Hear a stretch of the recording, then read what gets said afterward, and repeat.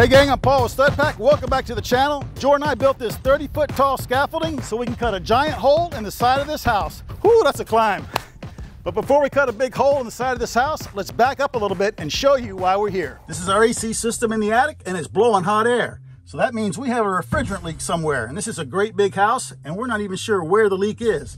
It could be in this unit, in the condenser outside, or anywhere in the line set between the two systems. Now this is an older system, like I said. It uses R22 refrigerant, and that stuff's been banned in the United States for about a couple of years now. You can still get it in smaller quantities, but it is hundreds of dollars. It's very expensive to refill a system like this, and you're basically throwing that money away because it's gonna leak out. So the owners have decided to upgrade this system to one with a modern refrigerant, and that's what we're here today to do. But here's the kicker. This is our access point.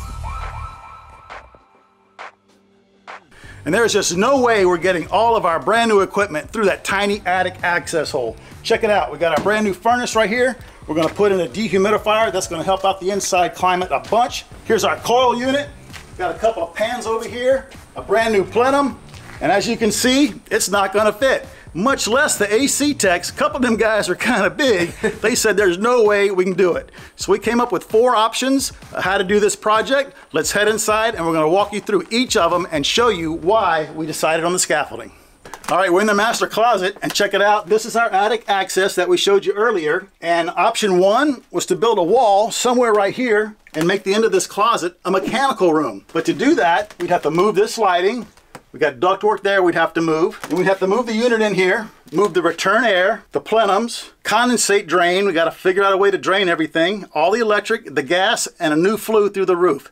It was way too much time and money to accomplish that. So we scrapped that idea and started looking for other options. So option 2 was to cut a hole in one of the ceilings here on the 2nd floor. And if you're wondering how they got that unit in the attic in the first place, that's exactly what they did. Right here, over this stairwell, was a big attic fan.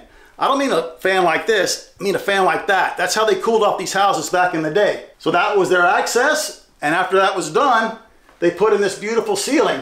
And this beautiful ceiling right here is indicative of all the ceilings on the 2nd floor. They all have some kind of special treatment, whether it's this molding or faux painting, something like that. So we don't want to damage that at all. And we didn't want to mess with this chandelier or work over these stairs, so we didn't want to mess with that option either. The third idea we had, and we briefly considered it, was getting a crane right here in the front yard and cutting a hole in the roof and doing all the work through that hole. But check it out up there. We got those 4 dormers. We'd have to work around all those, cut the roof framing. I didn't want to deal with all that. Plus, over here at the road, we've got this ditch, and the cattle guard, the way you cross the ditch on the driveway, is made of old railroad rails from the Civil War.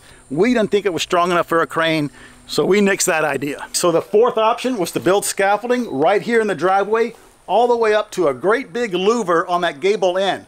And we're gonna remove that louver and we're gonna be right there at the unit. Now check it out. All this scaffolding cost us $199. We went and picked it up, but still $199 for 28 days. That's unbelievable. So we are gonna now have a safe platform to work off of, and we're gonna do minimal damage to the house. Well, Jordan and I actually built this ourselves. We did. I've done a little bit of it in the past, but it's been a long time. It was hard work. Did you get any footage of us doing this? I did. I recorded a lot of it, actually. But if they got all offended over a little extension cord, there's no way that I'm rolling the footage of us building this, That's man. true. They're going to pass out. All right.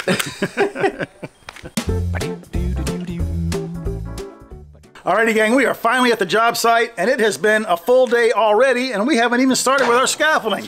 I had to go pick up this trailer from U-Haul because obviously all this isn't going to fit in my little F-150. Then I had to drive across town, get all the scaffolding loaded up. They didn't have it ready for me, so that took forever. Had to grab some lunch because we were starving.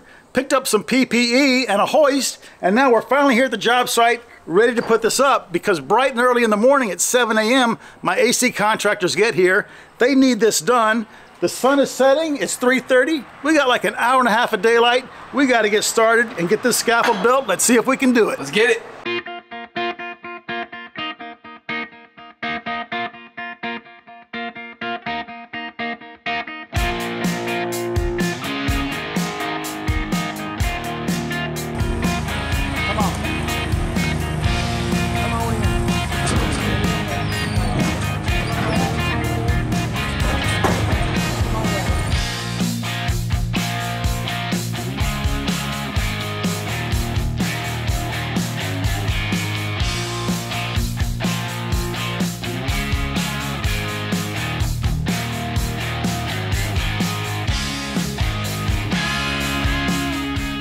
Alrighty, gang, we're all unloaded. That went pretty quick. You know, it goes fast when Jordan's not worried about getting that beautiful shot, right? But we're done. We are ready to go. So we've already got started with our first course. You got to put the 2x8 down first under your levelers, regardless. Even though we're on concrete, scaffolding company says you got to have those.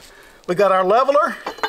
And what they call this, bud? This was a starting collar. A starting collar. And we got our 3 pieces of pipe. Let's put in our 4th one. Then we're going to level the whole thing, and then we can fly.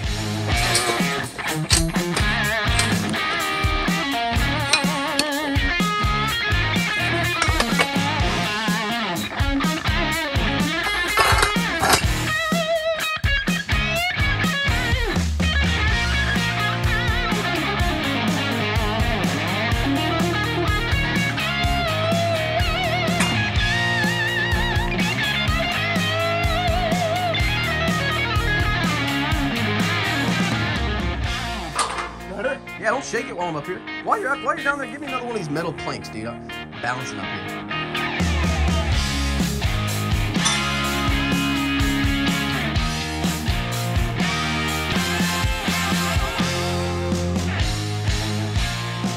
It's looking great, dude. Yeah, so the next step, I think, Dad, is we have to take those 10-footers and start working on our next section.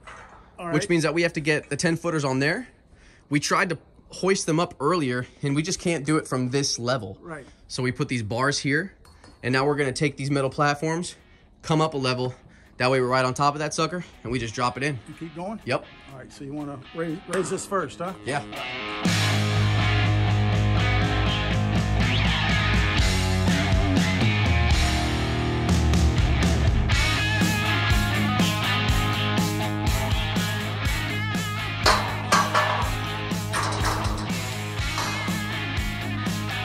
Two, 3.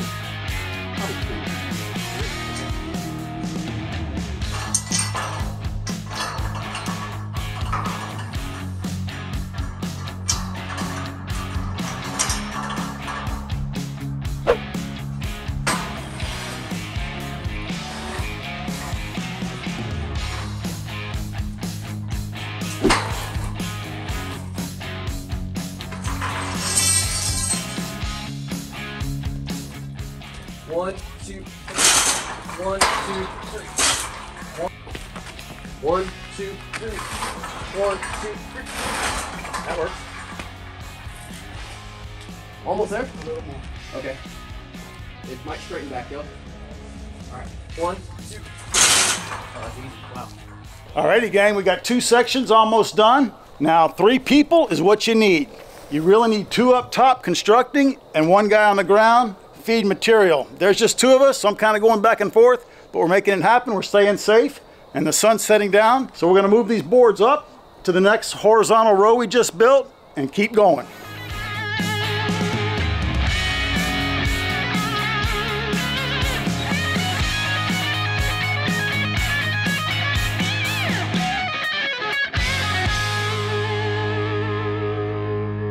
Alrighty, guys, the sun has set over the Atchafalaya Basin here in southern Louisiana. It is too dark for us to safely work. We're going to head home. We'll see you bright and early tomorrow morning.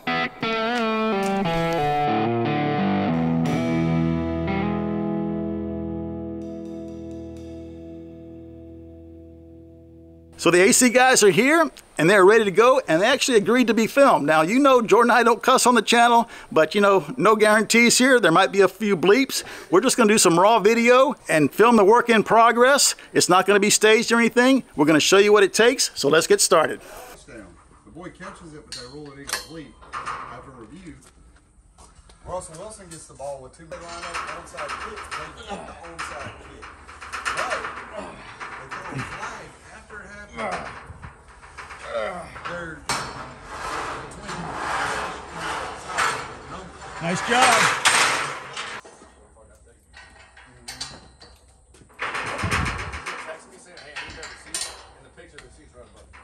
All right, those doubled up braces are called bridges, and they're for our final platform.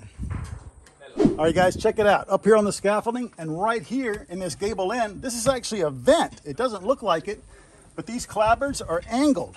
So see where I'm putting my fingers? It's all open to the attic behind there with hardware cloth, and it goes all the way to here.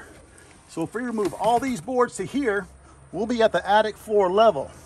Once we get that open, we'll build a platform from the attic floor to our scaffold, so we'll be nice and safe. Now, we're not sure how these are going to come down yet. We're just going to throw a bunch of stuff at it. But like I said, we're up here on this scaffolding, so our first priority is safety. Our second priority is video.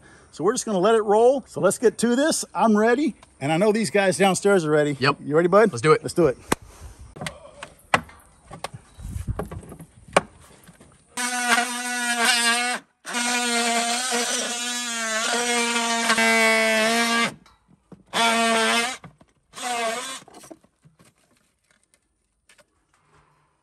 Nice.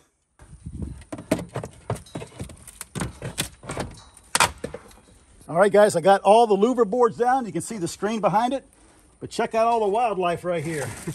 Years of dirt daubers and wasps. What are those, ladybugs? Yeah. All right, so why don't we clean this up and get the screen out of here and see what it's going to take to build our platform.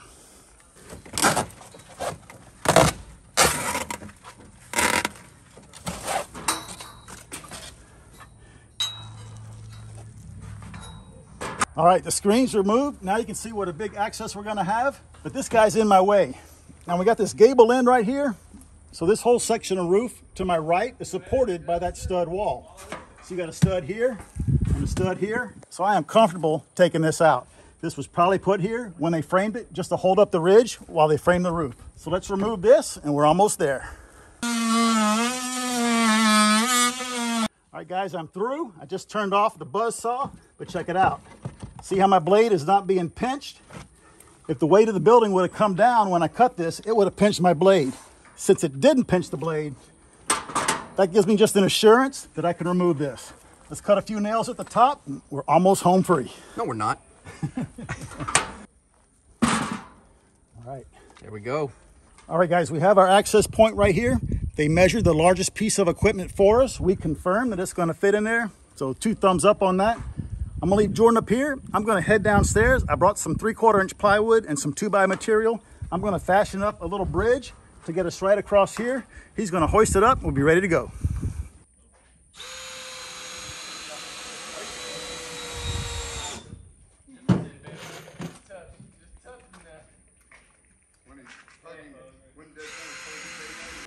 All right, one bridge coming up. All right.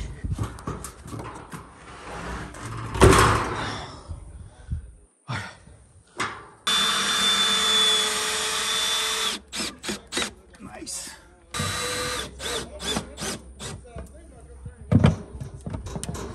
Well, how does it feel? Fine, yeah.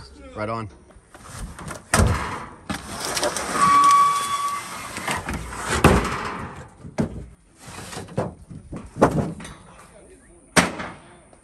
You got some friends, Dad. Huh? You got some friends. On my back? Yeah. Yeah, I hate heights.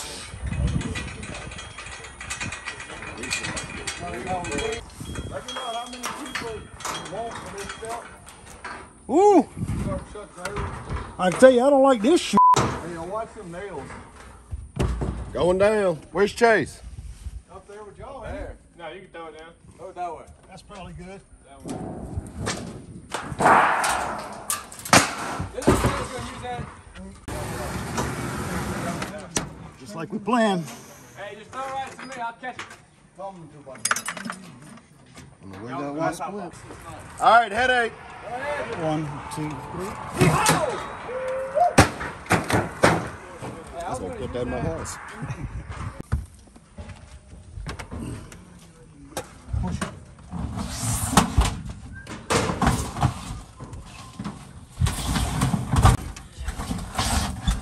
Clear all the way through? All right, get that piece out, Jordan, and we got to...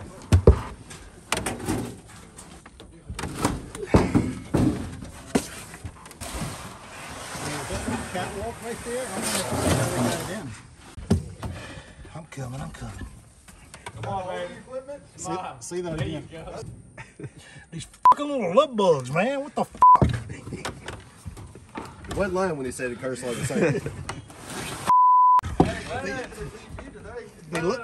They love you. Yeah, this fat guy don't like heights. And this rickety ass scaffolding. Is there a second unit to take out? Or? No. He didn't realize that they had dismantled everything while they were doing the scaffolding. Gotcha. Yeah, your whole video of me is gonna be you beeping it out. It's gonna be great. It's gonna be great. And it's funny.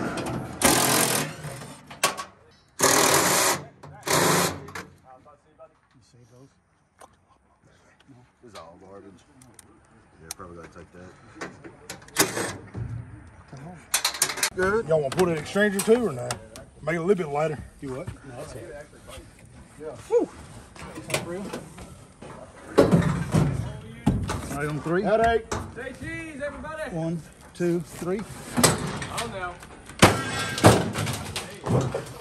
Damn, bro, how y'all gonna hit the scaffolding and stuff? I missed it with the blower. Like hell you did.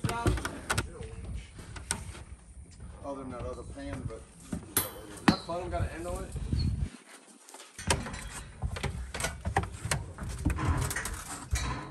Alrighty guys, we got our bridge built like we showed you. We pulled all the old equipment out and we got some of the new lightweight stuff already in the attic, like the new plenum, the pans, all that kind of stuff. Now it's time to lift the heavy stuff. So we got a beam right here. It's setting on 2 bridges. This is designed as a lifting point. Got an electric hoist here. We've got it attached to the beam with some 3/8 threaded rod. We're ready to go, man. All right. Y'all ready? Let's see if this thing works.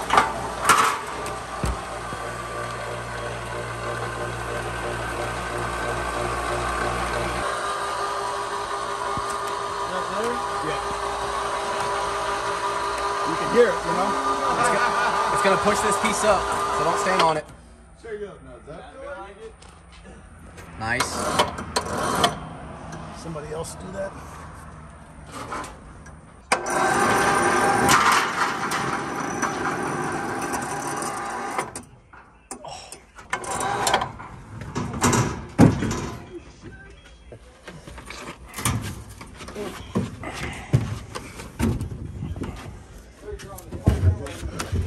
All right, she's up.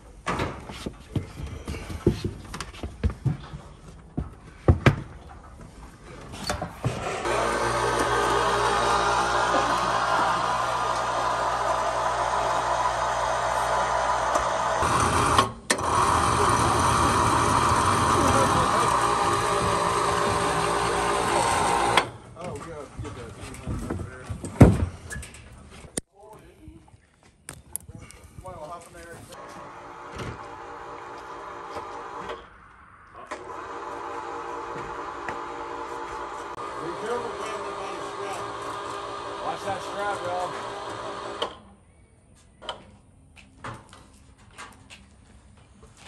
Oh, so you got a young buck right there. Video. We didn't do that. We wouldn't have put the rest of it.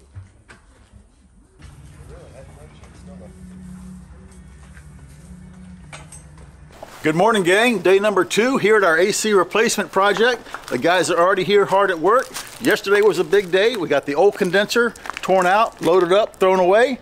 All the old equipment's out of the attic, and the new equipment is in the attic. I can hear them hard at work already. I can hear their sauce and their music. Let's go check it out.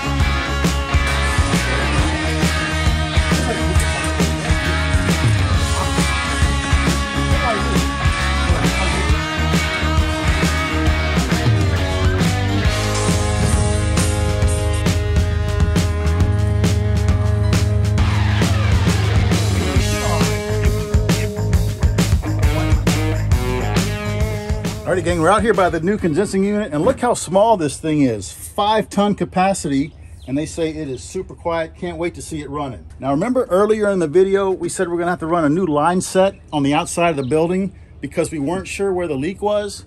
Well, these guys had a great idea. They got in the attic and they looped together the line set. So the line set is simply the copper lines that connect the unit in the attic or wherever it is in your house with the condenser outside. So they're looped together in the attic.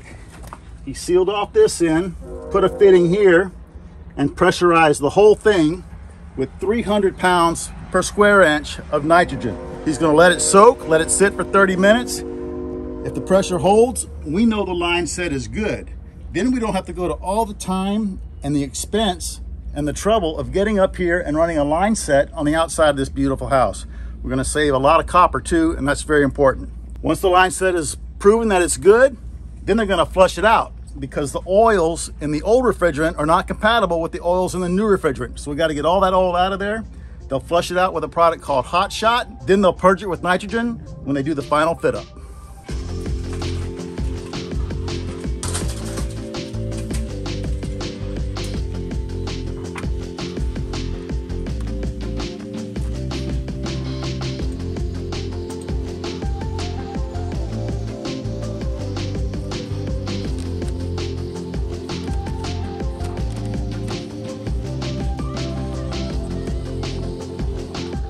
Get it drawing more, but you also don't want to pull so much that you dry the house out. Okay. There's a fine line between removing moisture and then that point where you're taking too much and you're starting to dry out wood and everything else in the house. Yeah.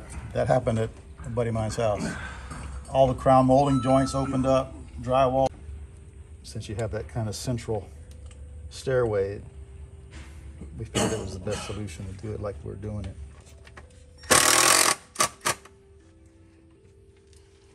Alrighty guys, we're back up here in the attic. All the guys went to lunch. We thought this would be a great opportunity to come back up here in the attic and show you the progress. There's a lot of guys in here, like we said, and we're trying to stay out of their way. Here's our new plenum. They've already started their takeoffs for all the existing ductwork, and they're transitioning to the existing ductwork with this flex right here. This is that loop we were talking about, the old line set. He took the 3/8, put it inside the 1 1/8 here, heated it up, smashed it with his channel locks, and soldered that, and then he could pressure test the whole thing from the downstairs. Now we know that's good, so they'll tie this into the new system. So one of the main challenges for us on this installation is the return air. This is the return air plenum, and here's the ductwork. It's gonna curve around, connect to the new unit right here. But it is too small. We need more return air so this thing will work properly. But there are some details on the ceilings below that are preventing us from simply making this bigger. So let's head downstairs and check it out. All right. Alrighty guys, we're down out of the attic. I'm on the 2nd floor landing, and here is the return air grill. That's the only one for that entire system. It takes a 24 by 24 inch filter, and as you can see, the wood trim details on the ceiling actually extend over the grill. And yes, we know that those are impeding the airflow, but even if they weren't there, it would still not be enough. And we don't want to make this any bigger. The owners love the way that looks, and we're not going to change that. So our plan is to add 3 return air grills, 1 in each of the 3 bedrooms on the 2nd floor. But we have a few challenges there. Check out these ceilings and check out these walls. They are all custom and it is not duplicated anywhere. All the bedrooms have a different wall treatment. They all have a different ceiling treatment. Our challenge is to make the return air grills basically disappear. They have to be inconspicuous, but they also have to be functional. So we're not really sure how we're gonna do that yet. We're gonna make sure we keep you updated, but for right now, let's keep moving forward with this project. Alrighty gang, our crew just left. They worked hard today. This thing is almost done, but we're gonna end the video here and we'll do the startup and all the rest of it in part 2. All that's left is the condensate drain, hook up the gas line, vent the exhaust out the roof, hook up the dehumidifier. What else? I think we gotta pull a vacuum, charge it, plug it in and start up. Shouldn't be too bad. Hopefully they can finish all that tomorrow. Now tomorrow during startup, that's gonna be pretty exciting for Jordan and I because the startup technician will be able to diagnose this unit and it can tell him if it's getting enough return air. If it is, 2 thumbs up, we don't have to do anything.